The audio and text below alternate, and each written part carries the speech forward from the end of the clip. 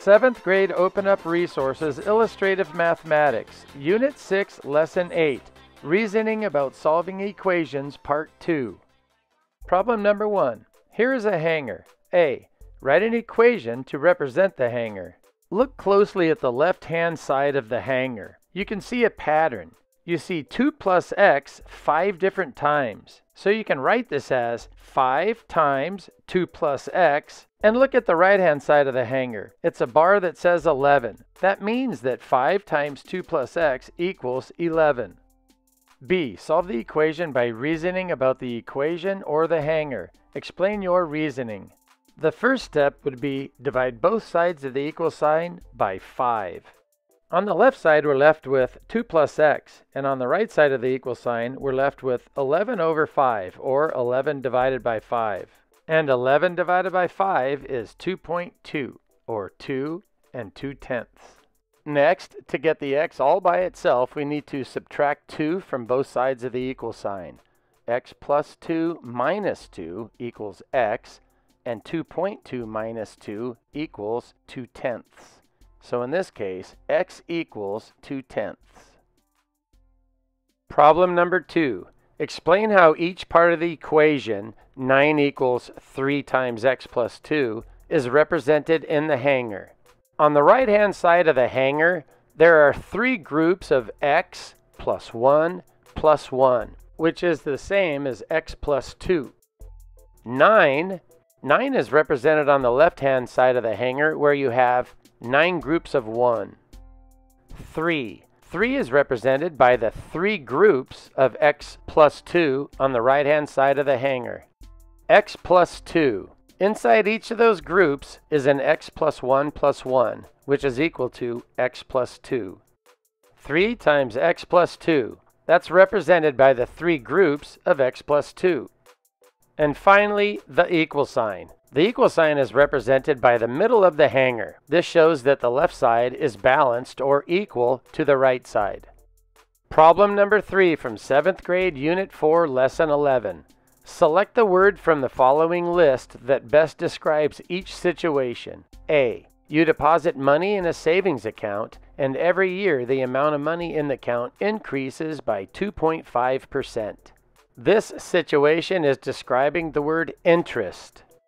B. For every car sold, a car salesman is paid 6% of the car's price. This situation represents a commission. C. Someone who eats at a restaurant pays an extra 20% of the food price. This extra money is kept by the person who served the food. This situation represents a tip or a gratuity. D.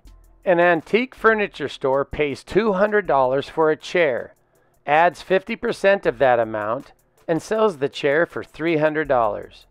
This situation represents a markup. E.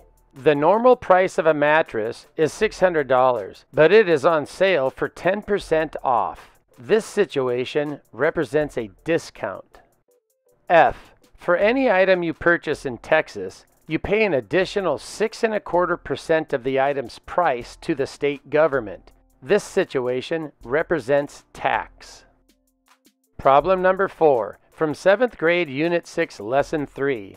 Claire drew this diagram to match the equation 2x plus 16 equals 50, but she got the wrong solution as a result of using this diagram. A. What value for x can be found using the diagram? This diagram shows 2 plus x plus 16 equals 50. And x must equal 32 to make this true, because 2 plus 32 plus 16 equals 50. B. Show how to fix Claire's diagram to correctly match the equation. Go back and look at the equation at the top of the problem. 2x plus 16 equals 50. 2x means 2 times x.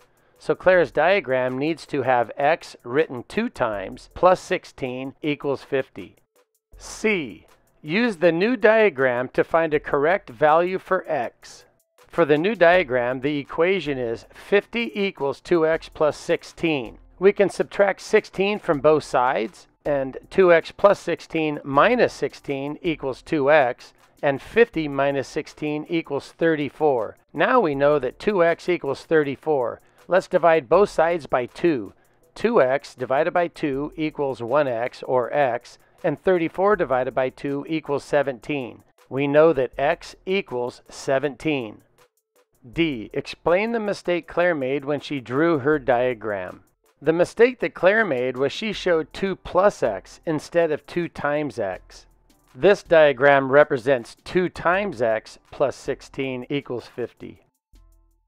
Be sure to support my YouTube channel by liking this video, leaving a comment, and subscribing to my channel. Thanks for watching, and I'll see you next time.